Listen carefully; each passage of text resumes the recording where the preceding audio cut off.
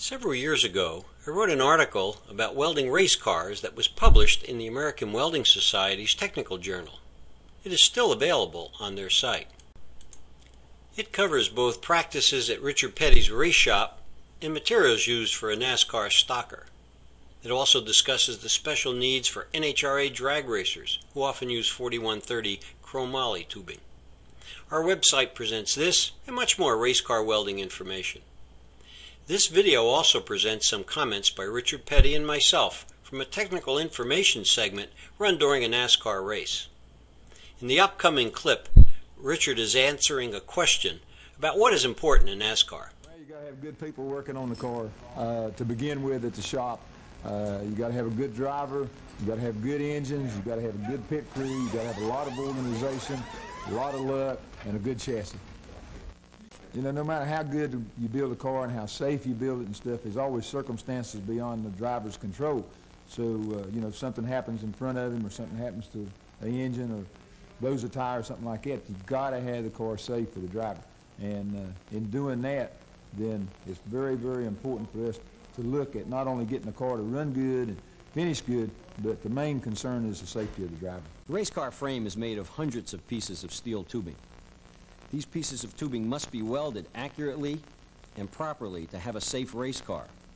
To do that, you need quality welding equipment, quality cutting equipment to get accurate fit up, and quality filler metals to get strong, sound welds. Richard Petty knows all too well the importance of quality welds, as we see in his horrific crash at Daytona. Talladega is the fastest racetrack that we run, and it's really hard on the suspension parts and stuff because the G-force is so much. The track gets pretty rough when they're running at 200 miles an hour. And this is another deal of not only having a good car and good pieces, but having it welded together good so that it doesn't break those things.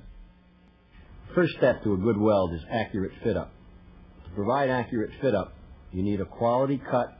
Plasma is an excellent tool to do that. The parts must be very close together so we minimize the amount of heat necessary to weld the tubing. Quality welds are also made with the proper filler metals. They must be strong enough to provide porosity and crack-free welds.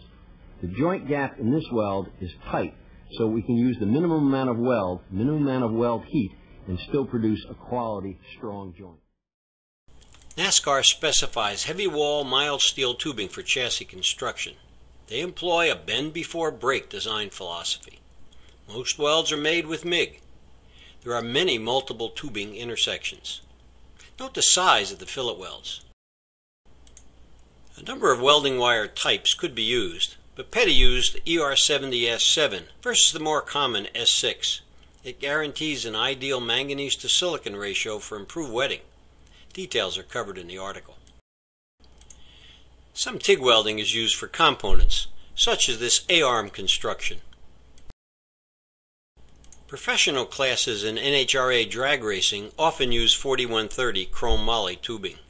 It is higher in strength and was called very weldable in World War II when most welding was done with oxy-fuel. However, from a welding standpoint, 0.3 carbon content is not considered free from welding problems. We also find many fabricators use very small concave-shaped TIG welds. These can cause failures. This is a transformation diagram and explains why hard, brittle constituents can be formed when welding Chrome-Moly. The website presents this and other metallurgical definitions for non-metallurgists. This table presents information to show why low-carbon ER70S2 is a suggested filler rod for welding normalized Chrome-Moly when no post-weld heat treatment is employed. Where most fabricators use normalized 4130, some top fuel dragsters and a few funny cars were using heat-treated 4130. When this material is welded, the heat-affected zone eliminates the extra strength. The thin-wall tubing this higher strength allows can cause what is referred to as local buckling, sometimes referred to as the crushed beer can effect. These problems are covered on the website. There are a number of pages on our website related to welding race car chassis. You can start at this specific page on our netwelding.com website. As a parting comment, working with the Petty organization was a great experience. They are very down-to-earth and friendly. We were invited with some of his other suppliers to attend one of the early petty driving experiences at the Charlotte Motor Speedway.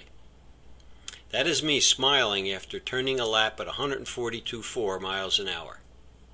It's relatively inexpensive thrill of a lifetime. You'll never forget. Try it.